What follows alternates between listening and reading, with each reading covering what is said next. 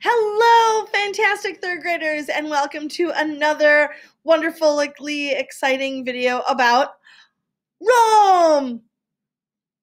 Today we're going to learn all about the Roman Republic. We're going to learn about how Rome went from a kingdom to a republic and where all those people, what they all did, the order and classes of all those people, and some fun information about Roman government. So here we go. Before the Republic, things that we had talked about earlier, there was a king, King Romulus, and every king after that was elected by the people to please the people. The Roman kingdom lasted for about 100 years, and many of the kings were inspired by the Etruscans, which was an empire north of Rome. Now, inspired by is a loose term. A lot of the kings were actually from the Etruscan Empire, and although the kings were elected, they really weren't elected fairly. They were elected to please the people. So the people that had lots of money, the people who had lots of land, those sorts of people were the people that were getting to know and electing certain kings, or certain kings would give those people benefits and therefore, basically find ways to pay off the vote. These people that were getting elected were finding ways to make the majority of the very rich and very powerful Romans. They were making them more wealthy, giving them riches, giving them food, throwing parties, and therefore being elected. A lot of the ideas from these kings came from the Etruscan Empire, and they were ruling Rome with Etruscan ideals. Now, Rome was originally created to bring in everyone and include everyone, and that's how it was being run. So around 509 BC, Rome pushed back, fought off the Etruscans, and created their own government. They wanted to be in charge.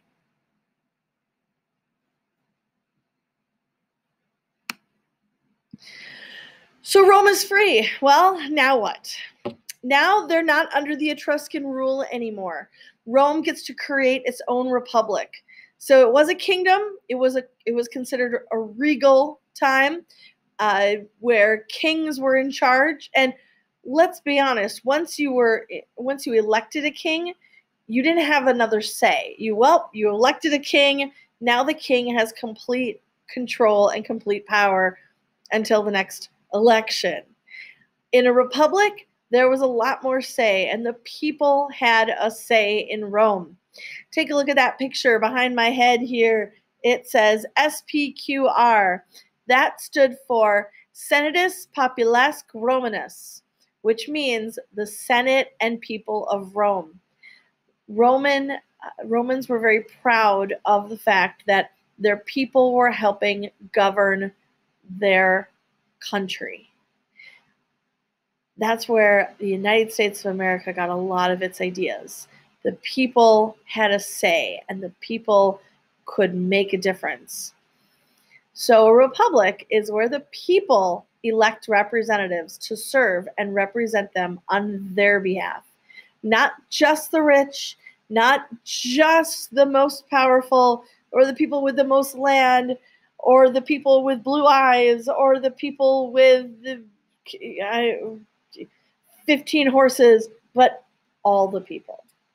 Rome was tired of the monarchy making all the decisions, and those decisions didn't always help everyone in the country. So now Rome has a republic, and everyone can take part. Sound familiar? That's what we got. We got a republic. They wanted to safeguard their own rights. So one of the first things they did was write down the 12 tables. Now, what is the 12 tables? That was the set of laws that were the original first set of laws that the Roman Republic wrote down. Some of these laws are a little crazy, and they did get amended and changed over time.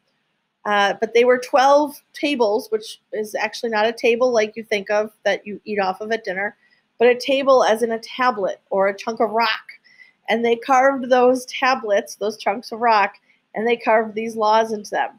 Now, I'm going to read a couple of these laws because they're quite fun or quite interesting. Some of them did change, but these were the original laws, the original 12 tables. Things like they talked about going to trials, which were originally created by the Viking. Well, the Vikings did trials, but so did Rome. Like if anyone summons a man before a magistrate or a judge, he must go.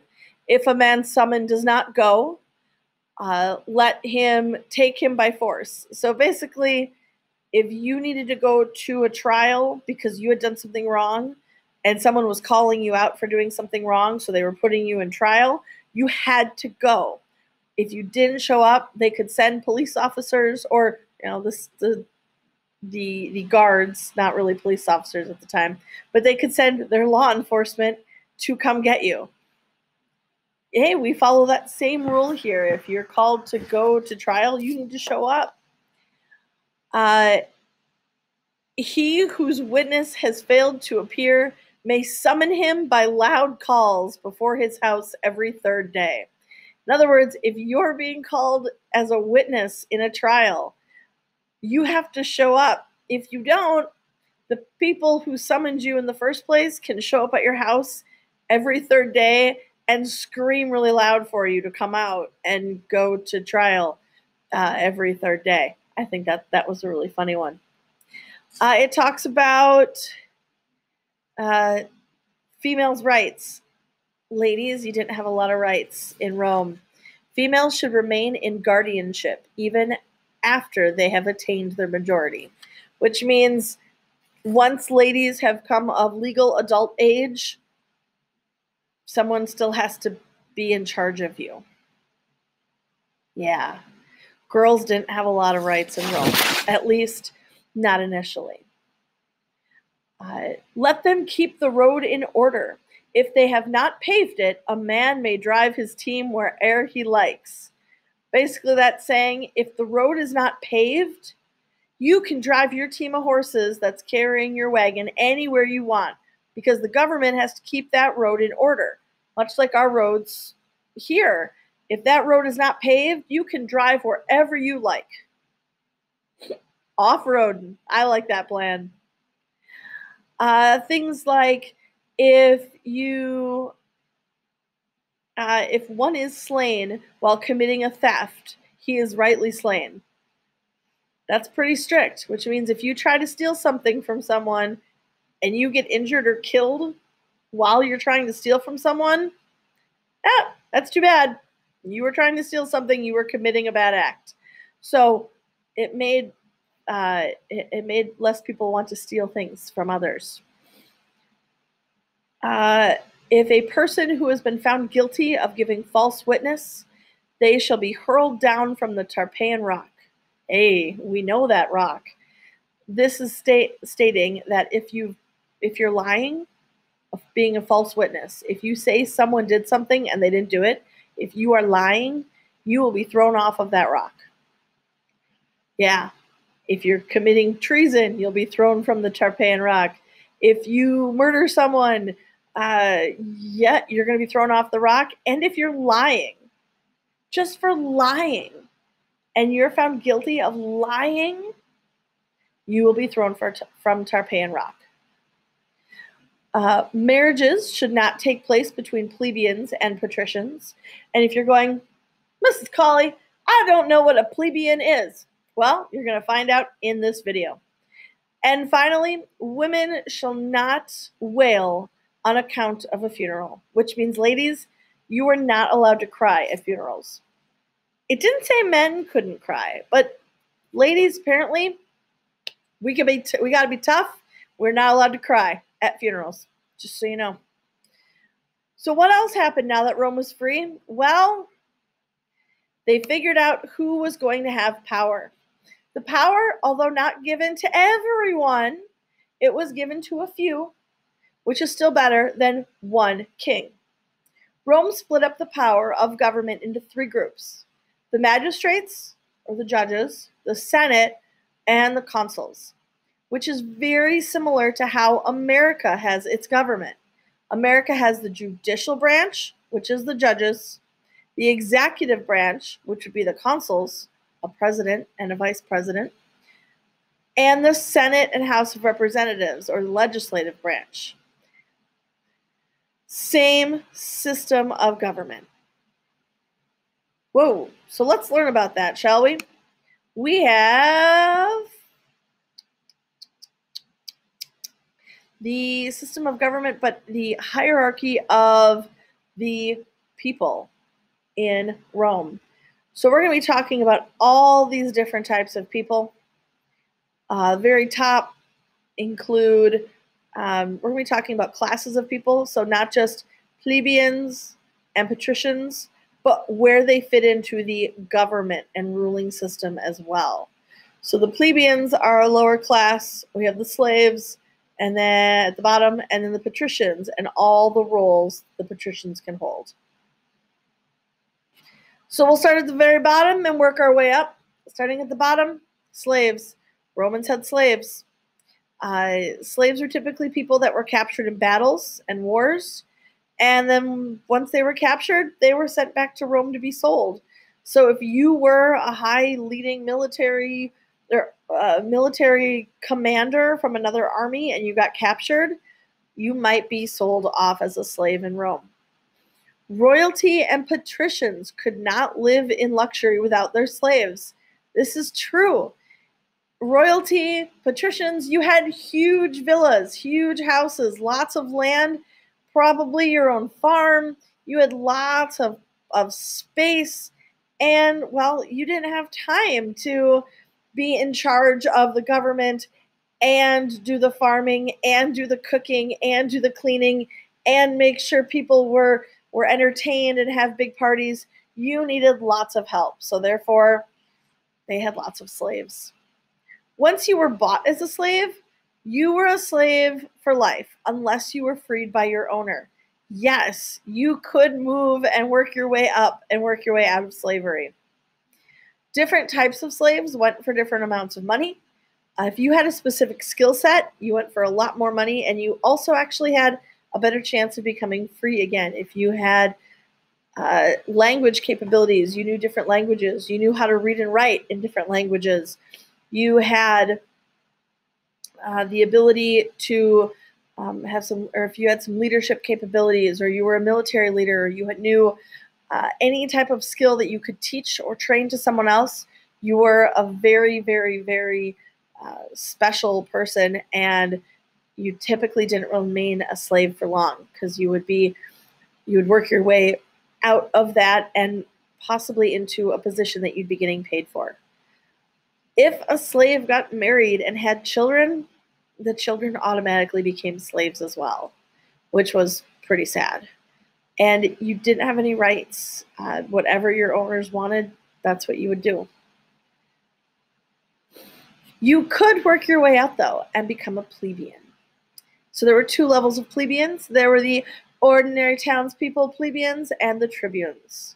So the ordinary plebeians, we like to call them the plebes. Farmers, lower class workers, also a lot of soldiers were plebeians. If you were a tribune, you had a little bit of a step up from the regular plebeians. These are people that were voted on, and you spent a year in your tribune position. You're typically military leaders, generals, someone who's worked your way up in the military, had a lot of knowledge, a lot of intelligence, and you probably knew a lot of people because this position was voted on. Your job was to gather in assemblies and protect the rights of the plebeians. So you would take a lot of information from the plebeians, you would gather in these large assemblies, and you'd say, hey, what laws don't make sense? What rules do you think we need? What do we need more of? Do we need more water? Do we need more food? Do we need more rights? What do we need? And then you would take all those problems to the patrician assembly. And there you would be heard and say, hey, the plebeian class of this city, these are the problems that we're facing right now. This is where we need your help. And that's how your needs would get met. The next level, the patricians. So, story of the patricians. King Romulus, during his rule, appointed 100 men to the ruling class of the city. And those ruling class were called the fathers or the patras of Rome. And the patras of Rome and all of their families were considered the ruling class from then on for all eternity for the Roman Empire, which meant if your great grandfather was one of the patras, it meant you were now a member of the patricians, of the fathers of the family, and you had full citizenship rights. Plebeians did not necessarily have full citizenship rights, and that was a pretty big deal because as a full citizen, if you were male, that meant you descended as one of the original members of Rome, one of those patras. As a full citizen, you were allowed to vote. You could marry whoever you wanted. You could hold public office. You had a lot more rights. As a partial citizen, which was what the plebeians were, if you were born in Rome, you were a partial citizen. And although you couldn't vote unless you were a tribune, you couldn't hold office unless you were a tribune. You couldn't marry whoever you wanted. You could still own land. You could still run a business, but you didn't have all the rights that the full patricians had. Now, men born into the patrician class would always be patricians, no matter what. Men, you could marry a plebeian woman or a patrician woman. You would always remain a patrician. Women, you'd remain patricians unless you married outside your class. So ladies, if you found a really cute guy who was a plebeian and you really liked him, you probably still wouldn't marry him. Because if you did, you would leave your ruling class and all the riches you might have, and you would become a plebeian and you would drop down to a lower class. Well, you might not like that. It happened. It surely did, because love conquers all. Yes. And love is the most important thing. But it wasn't always the most important thing for some people. Men, although I wrote here you were not allowed to marry lower than your current class, it happened quite a bit. And then people would just change backgrounds and change histories of people to make the women that they were marrying appear that they had been part of the patrician class. So there were 5 levels of patricians. At the very, very, very top, you had the consuls. There were 2, much like the president and vice president in America, consuls. Then you had the Senate. There were about 300 of them. The judges, or the praetors, magistrates, there were 8. The aediles, they looked after public buildings, public community offerings, games, the food supply, the water supply. They were kind of like the public works people. And then the quaestors, who monitored financial and administrative duties. They were in charge of money and how much money was coming in, how much did the city have, and were people getting paid. So the consuls, there were 2 of them, and they ruled Rome. They were really the people in charge. They made all the final decisions. They consisted of past and current judges, and they served for life. They served for life. So if you were a consul, you were a consul until 1, you either died, or 2, you stepped down and said, I can't do this anymore, I don't want this job. You could propose laws, which means you could say, hey, I have an idea for this, but you were not allowed to pass the laws. So a little bit different than what we do in America. You could not, our president signs off on laws, executive order, signs something. Consuls couldn't do that. Consuls could say, I think it would be a great idea if. And they'd take that to the Senate, and it was up to the Senate and the magistrates to make those decisions. The Senate, 300 men, not women, 300 men who were previous judges at one point, who now gave advice to the consuls and helped make big group decisions about the direction of Rome. And then you had the praetors, or magistrates, or another word for magistrates and praetors is judges. There were 8, and they administered the Roman law and signed laws into play.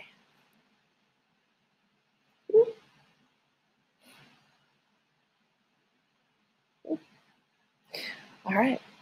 Occasionally, during an emergency, such as war, there was a need for decisions to be made by one person. Consuls couldn't make one final decision. Like I said, they made a lot of decisions, but they couldn't make official laws, and they couldn't direct the army exactly where to go all the time. The Senate had a lot to do with that. So sometimes there was a need to make decisions instantly by one person, and it needed to be fast, and let's go, there's stuff going on. Kind of like if we had a pandemic and you needed one person to make all the decisions, let's go, here we go, right now. Well, then in that case, a dictator was chosen. This person was chosen by the consuls, and this person was to rule and make all the choices, all of them. They had limited time in this power. 6 months was the average that they were given. They typically weren't given more than that, and they typically didn't use that much time either. But 6 months was their term limit, and then more. The consuls would make a decision after that, depending on if they needed to change their dictator or move away from it or so on. But all the power and all the decisions were made by one person until the problem was solved. Now, this person might go to others to get ideas, to get advice, but they made every decision. Now, this need for a dictator could be a very bad thing or a very good thing in times of crisis. On the one hand, you might have someone who gets power hungry and uses all of the resources of Rome in their best interest and makes life very difficult for other people. On the other hand, you might have someone who just can be a fantastic leader and can know what to do and does it so well that they're a pretty honorable person. The best example of a dictator in the history of the Roman Empire was Cincinnatus. Lucius Quintus Cincinnatus. That's a big name to say.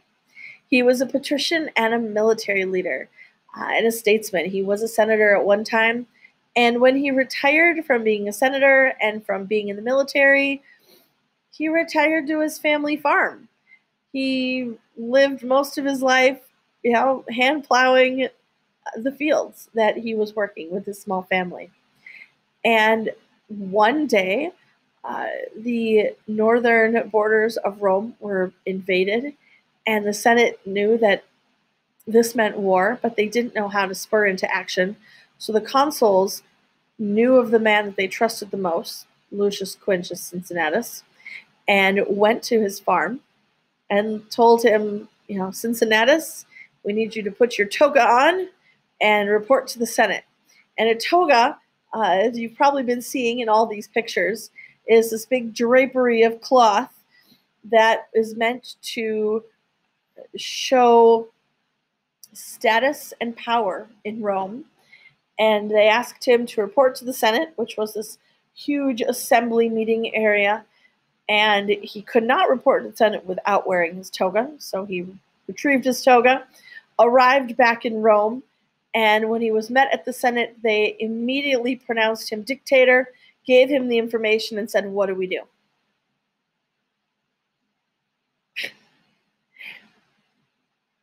This man was incredible. Most people would have said, we're being invaded and now I'm dictator and what? But Cincinnatus was calm, was ready for anything, as being from all of his years in the military, was ready for anything.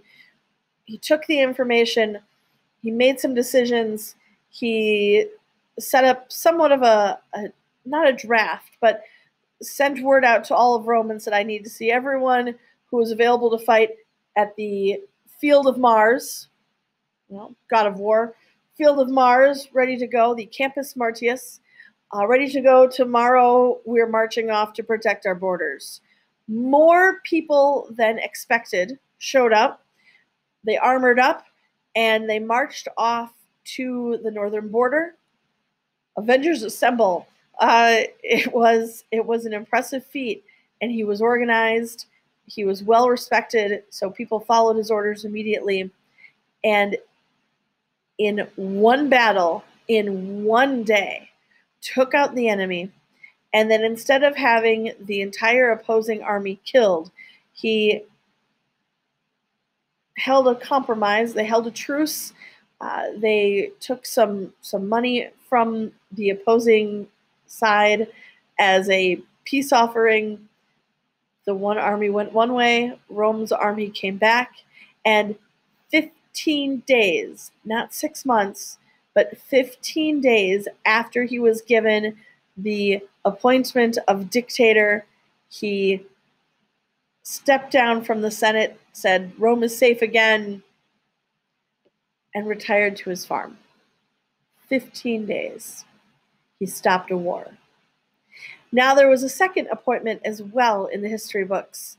Very similar, another uprising. The consul immediately came up with his name. He showed up. This problem took a little bit longer, took 2 months, about 54 days, and 54 days, the exact day, gave back his power and said, Rome's doing good. Rome's in good hands. If you need me, I'll be in my farm. And the consuls and the Senate unanimously thought this guy was incredible. This military leader, this dictator, Cincinnatus, was incredibly honorable. He had great integrity. He held Roman virtue at its highest, and they offered him to be dictator for longer. And he turned it down. He refused. He said, Rome is not meant to be led by one man. And went back to his farm to retire and worked on his farm until the day he died. In honor of him, New York has a city called Cincinnatus. Ohio has Cincinnati. And the Cincinnati Society was created during the Civil War to honor those with integrity and virtue. That is, as I'm sad to say, the end of that presentation. I hope you learned a little bit about the Roman Republic. Now that we've got a republic started, we can move on to some more exciting things in Rome, such as how did they live? What did they eat? Where did they go? What did they do? And all the exciting things up next in your next episode of Roman History with Mrs. Colley. So, see you later.